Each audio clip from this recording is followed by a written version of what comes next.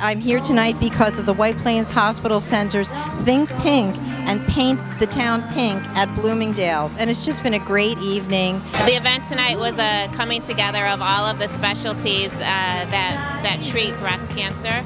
Medical oncology, radiation oncology, breast surgery, radiology.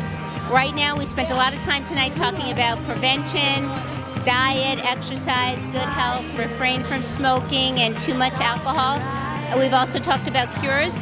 We were able to reach out to the community and teach a lot of people about breast cancer tonight. Educating women and young adults, especially in colleges, advising them about the risk of tobacco and breast cancer, alcohol and breast cancer, lack of exercise, obesity, and then when you mature, of course, early diagnosis and treatment. But really, one of the main points of breast cancer awareness is that early detection is the key.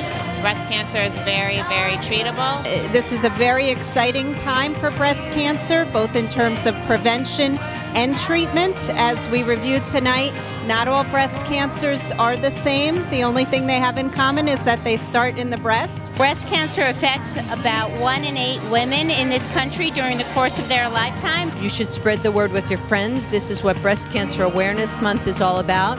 It was a fabulous event. I thank the WAG for being a sponsor and for White Plains Hospital Center for doing everything they do to help people, and for Bloomingdales for hosting this fabulous event. Bloomingdales was so thrilled to be able to participate in the event with the White Plains Hospital this evening, focusing on the BCRF donation.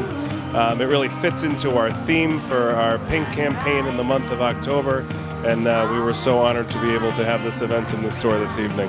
Thank you for this great event tonight, Bloomingdales. Thank you for my colleagues sharing the podium with me tonight, Dr. Sara Sadan, Dr. Julie Monroe, Dr. Sunny Mitchell, and Dr. Caren Greenstein. We're really blessed to have this multidisciplinary team at White Plains Hospital. We want to take care of you for many, many years and have all of us be cured.